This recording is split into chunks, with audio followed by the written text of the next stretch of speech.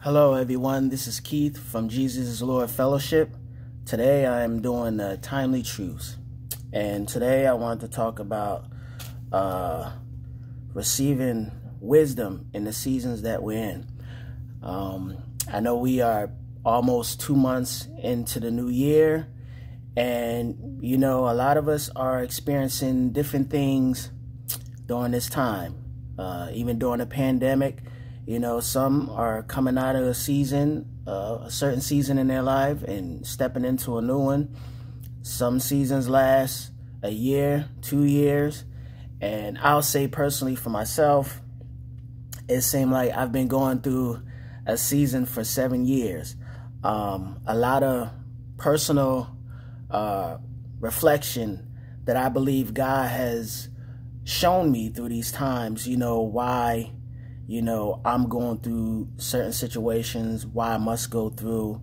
And, you know, when I come out, I will have a better understanding or an enlightenment of why I had to go through those things. So I'll say for me, reading through the book of Ecclesiastes, that has really like opened up my eyes to see things from a very different perspective for myself personally. It made me understand the seasons that I was in. It made me understand why I was going through those seasons. And, you know, it felt like 7 years. And, you know, it was like a situation of going through what, you know, the three Hebrew boys was going through in a fiery furnace. But, you know, there's things that God wants to do with us personally that, you know, in order for us to grow, there's some things that he wants to remove from us. You know, some things he wants to change from us. So I was reading through Ecclesiastes in chapter 7, you know, that kind of like, I think it spoke to me more, you know, on a personal level. So I want to read from Ecclesiastes chapter 7, starting from verse 1. And it says, "A good name is better than precious ointment, and the day of death than the day of one's birth. Better to go to the house of mourning than to go to the house of feasting. For that is the end of all men, and the living will take it to heart. Sorrow is better than laughter, for by a sad countenance the heart is made better. The heart of the wise is in the house of mourning, but the heart of fools is in the house of mirth. It is better to hear the rebuke of the wise than for a man to hear the song of fools. For like the crackling of thorns under a pot, so is the laughter of the fool. This also is vanity. Surely oppression destroys a wise man's reason, and a bribe debases the heart. The end of a thing is better than its beginning. The patient in spirit is better than the proud in spirit. Do not hasten in your spirit to be angry, for anger rests in the bosom of fools." And for me, I'll say, you know, for the past few years, 2-3 years, there's a lot of reflection that I had to make. I believe the stuff that I've gone through personally, you know, God has allowed things to happen to correct me on some things and to check me, to discipline me, to enlighten me and inspire me. And that was even by using people who I wouldn't have expected that God will use to either say certain things that can help me to better understand things, or even provide some practical wisdom on how I could do things differently. I'll say these past few years, you know, I needed correction. I needed correction on how I handle certain situations that, you know, challenge me out of my own comfort zone.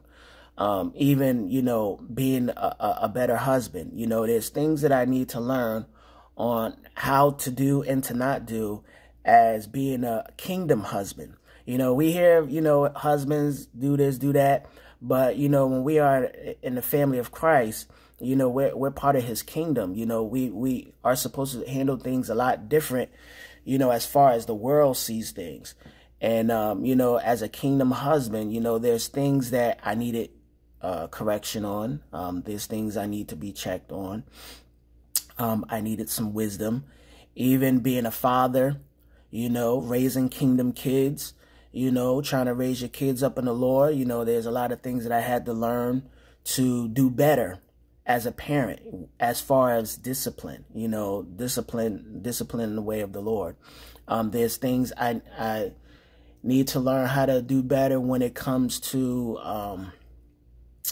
discussing certain things on a political aspect. You know, I have never really been into politics, but, you know, it just seemed like, you know, these past couple of years, it kind of shown us a lot about ourselves and how we handle certain things.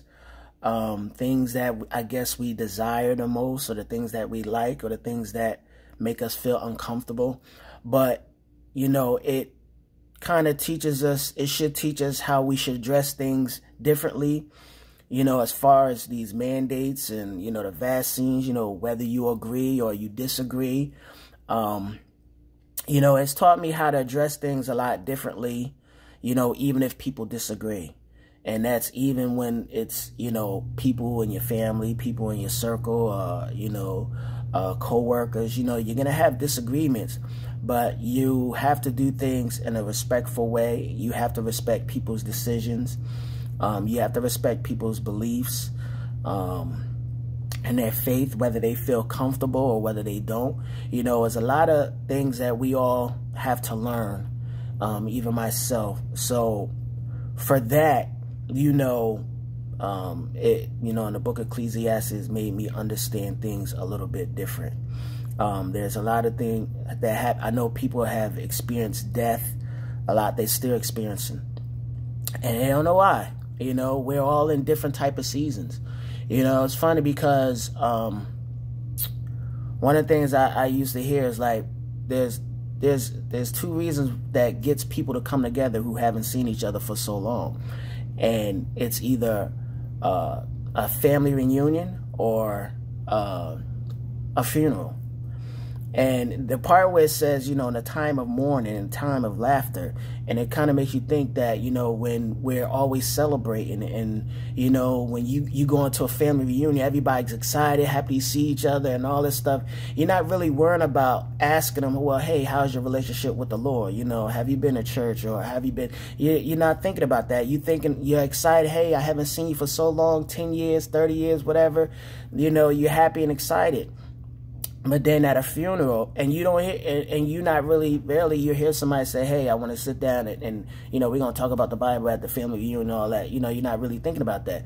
But when you're at a family reunion, a time of mourning, you know, dealing with a death or dealing with grief in the family, it kind of makes you think about your own walk with God. You know, seeing somebody there who you may have seen just a few days ago, and now they're gone. It makes you look at life differently, and that could be the time where you finally hear somebody lead people to the Lord. You know, you see people, they come together, people that haven't seen each other for 10, 20 years. The next thing you know, they're gone. The next thing you know, somebody's gone. But then that is the time somebody open up the Bible, preach the gospel, and people really start thinking about the life that they've been living. They start thinking about their own relationship with the Lord. You know, have I really been, you know, doing what I was supposed to have been doing? You know, I haven't been reading God's word in years. I haven't been to church. I haven't really been surrounded. I've been, you know, doing all these different things. But in a time of mourning, it really causes us to take life a little more seriously. It makes us think about our own personal walk with the Lord. So, you know, there's a season for everything. So I also wanted to read, I wanted to finish reading verses 10. It says, do not say, why were the former days better than these? For you do not inquire wisely concerning this. Wisdom is good with an inheritance, and profitable to those who see the sun. For wisdom is a defense as money is a defense. But the excellence of knowledge is that wisdom gives life to those who have it. Consider the work of God, for who can make straight what he has made crooked? In the day of prosperity, be joyful, but in the day of adversity, consider Surely God has appointed the one as well as the other, so that man can find out nothing that will come after him. So, you know, a lot of us, you know, we can sometimes think, well, why? This is the worst year of my life, the worst 2 years since this COVID and all this stuff. But then God can see the things that we went through. And when you come out of it, you see things totally different. And it might be the time you gave yourself to the Lord. So then you see things and you say, you know what? Even though it may look like it's the worst 2 years of my life, but now that I found Jesus, this has been the best year, the best 2 years of my life. Because now I get to understand why I went through everything I went through. So that is your Timely Truths. I hope you guys enjoy your day. Goodbye.